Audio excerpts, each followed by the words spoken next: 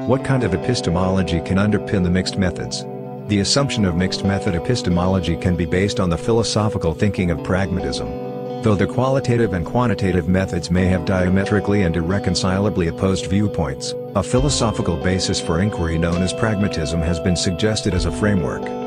With the potential of embracing both qualitative and quantitative approaches, pragmatism addresses the considerations of both qualitative and quantitative researchers by suggesting that all human inquiry involves interpretation, intentions, and values that are necessarily grounded on empirical, embodied experience.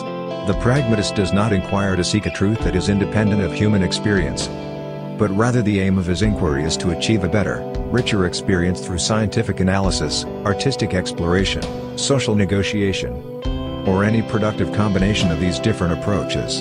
From a pragmatic perspective, no fundamental contradiction exists between the basic objectives and characteristics of qualitative constructivist and scientific positivist research.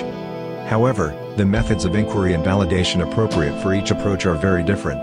Those methods in approaching research question intrinsically have the same goal. Some mistakes happen in adopting mixed methods due to the improper use of skill and technique in the research process.